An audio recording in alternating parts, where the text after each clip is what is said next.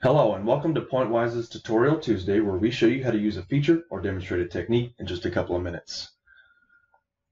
In this video, we review steps for troubleshooting domain issues.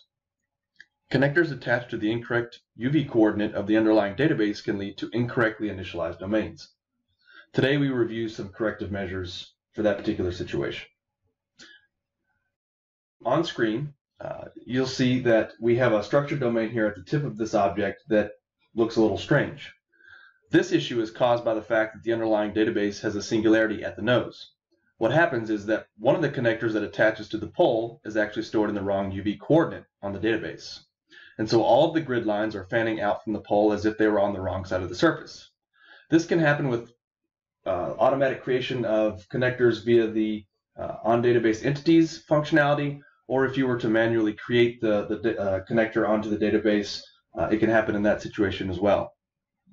So we'll just get to some of the steps that you can use to correct the issue.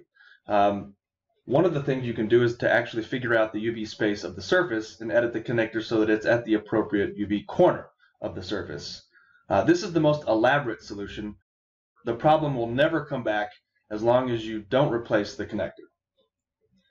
The second option is to use the grid solve functionality to smooth the domain.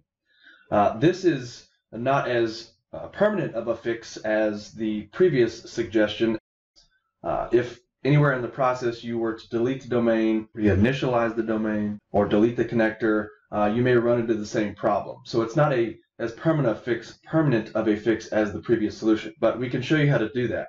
So if you select the domain and you go to Grid Solve, you can use an initialization method of standard, and we go back to solve. All the other default attributes are most likely okay, and you can tweak those as you see fit, and then we'll run the solver for 20 iterations. And now that you'll see, once the solver has finished, the domain is nice and smooth, and you don't have the strange grid lines that we had before. If you like this video, be sure to click the thumbs up button and subscribe to our channel for more videos like this. If you have any questions or suggestions for future videos, drop us a line below or connect with us via Twitter, which is linked in the description. Thank you all and have a pleasant Tuesday.